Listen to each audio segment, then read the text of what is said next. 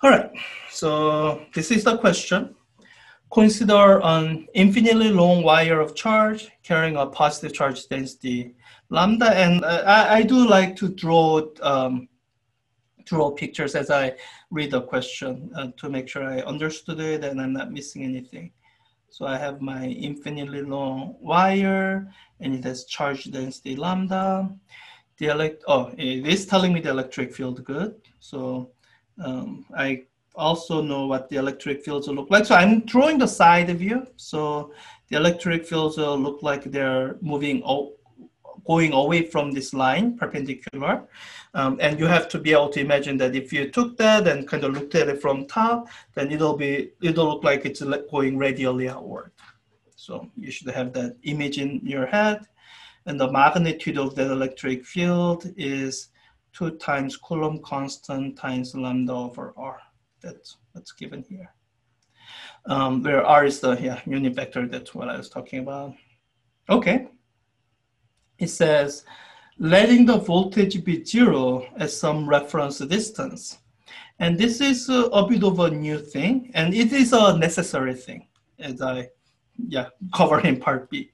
So let me set a distance reference here.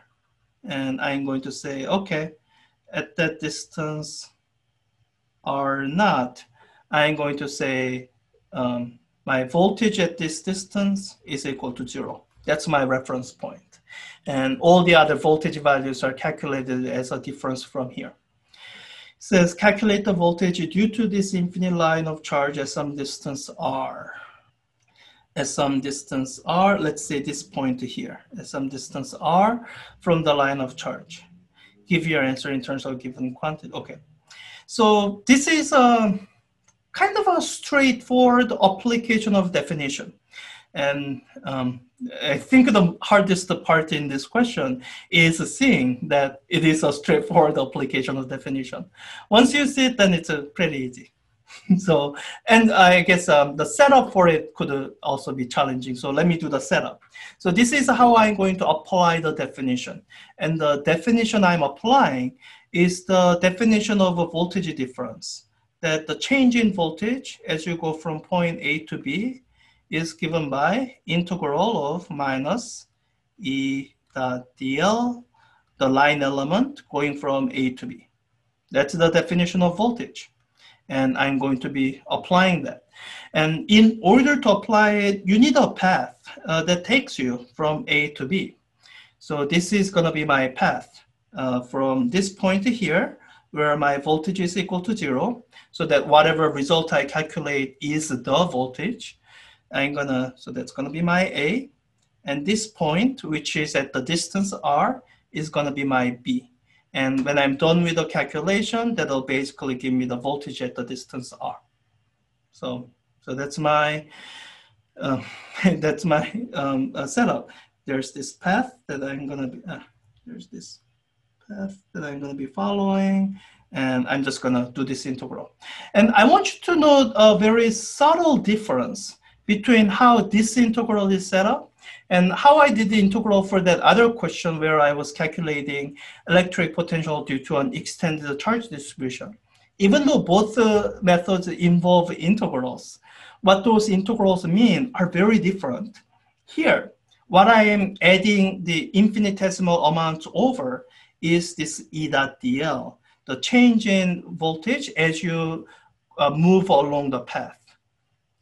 The meaning of the integrand here. In that other question, the meaning of the integrand was actually the contribution to the voltage from an infinitesimal amount of charge. So I just wanted to highlight the difference because a lot of times when students are faced with a moderately difficult question and someone asks you, how do you approach it? And they say, we use integration. And then my response would be, which integration? Because there are so many, all that integral means, it's something like a Riemann sum. It's where you're adding things up. So when you use integral, there are additional meanings you have to imbue to the integral that you're setting up. And that's where your own understanding of physics comes to. So let me, I guess I can actually set up that integral here. So let me try writing out the integral that's defined by this definition of voltage here and see if I run into any issues.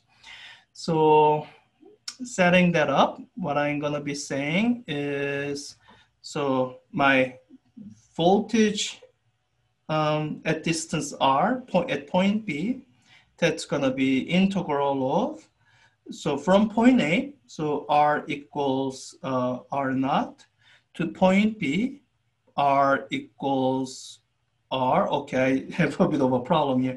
Let me turn this r into r prime so that I don't have two different r's running around. R prime is what will be my variable of integration. This r is the variable r that I'll want left standing at the end of the integration. Okay, keep going, minus the electric field. So I need to express E dot dl, and that's something that deserves a bit of care to avoid the sign error. So let me first write it out, and let me see if I've made the sign error. So the magnitude of electric field is 2 Coulomb constant, charge density over R, and here I want R prime, because for like imagine taking a representative point here. I want the distance R prime for that point along the path. It's the electric field at this point that I want. So that's R prime there. And so the path element would be dr prime. And what I'm wondering right now is if I need a minus sign or not. Because in terms of vectors, E dot dl, electric field points radially outward. It looks like my dl is pointing inward. So it feels as though the dot product will need a minus sign. But what I think I remember is that here, if you look at the integration, my r prime is going from the larger to smaller value. So I think my dr prime will naturally include that minus sign in the integration procedure. So I think I'm actually fine here without an additional minus sign. So that's what I think is right. So that's what I'm gonna go with. What I will say is that this is something that you can check. If you have a good enough intuition, then I think you have an intuition that if a voltage at this point was 0, then as you get closer to positive charge, your voltage here should be positive. So after I'm done doing this integral, I can check to see if my answer is positive. And if it isn't, then I will figure that I made a sign error, and I'll just correct the sign. Sign errors are one of the trickiest things to get always 100% right. There's a joke that a good physicist is someone who makes an even number of sign errors. And what I will say is that what's important in a situation like this is that you get the correct answer and that you are able to recognize the correct answer. So to that extent, if you somehow got the wrong answer because you made a sign error and you are not able to track down where you made a sign error, my recommendation is just make the final sign correct and recognize that you made a sign error somewhere and do fixing that later. Okay, so voltage at the distance r is, that's an easy integral. That's just the natural log. So let me pull out all the constants. It's minus 2ke lambda. Those are all constants. And what my integral is, r prime going from r equals 0 to r, and the integrand is 1 over r prime dr prime. That's just natural. The antiderivative for that is just the natural log of r prime. So let me write that up, minus 2k lambda, the antiderivative, natural log of r prime, and I need to evaluate it at the two limits, r prime equals r naught and r. And so let me just do that calculation off to the side here. It's gonna be natural log of r minus natural log of r naught. And doing that logarithm algebra, you have seen a few times, natural log of r over r naught. Okay, and so plugging that in, the expression I have for the potential is minus 2ke lambda times natural log of r over r naught. And for the regions that for this point here as drawn, I have a double negative that's unnecessary. I have a minus sign here and here because this ratio is less than 1, the natural log of that is negative. So I can go through the logarithm algebra, and the end result of the logarithm algebra is that this minus sign is absorbed into the logarithm, and in terms of its argument raised to the power of -1. So that makes the argument reciprocal.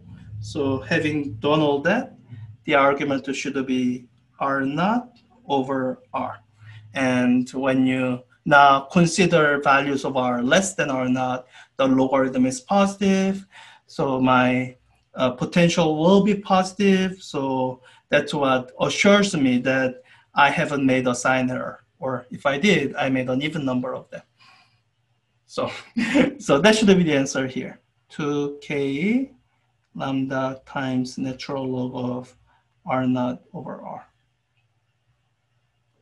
And actually, if you think through this carefully, I hope you also see that even though I deliberately pictured r as at a value less than r naught, it doesn't actually have to be. If I somehow consider a point out here where r is greater than r naught, actually nothing I've done in the derivation changes. Nothing in the derivation explicitly assumes the relative between r and r naught. And with the value of r greater than r naught, what you'll find is that potential is negative, as it should, because it's decreasing from where it is 0. So, oh, and I think that's actually good to know as we are answering here, because it's asking, which of the following best describes what happens to potential r as equals to infinity? So we are considering here as r, so first, as it crosses this point, my potential now becomes negative. So as r continues to increase without limit, what happens is that this ratio will go to 0. So we are looking at natural log of 0. And I hope people have enough familiarity with the natural log to know this. The limit as x goes to 0 from positive of natural log of x, it's a negative infinity. Natural log just continues to decrease without a bound. So v of r decreases to negative infinity without limit. That should be the answer. And that's really why we can set the infinity as the reference point, because you are now trying to add infinities, and that's not an exercise I recommend for any lower division course. Just stay away from infinities. There are upper division math courses that are designed to deal with the infinities. So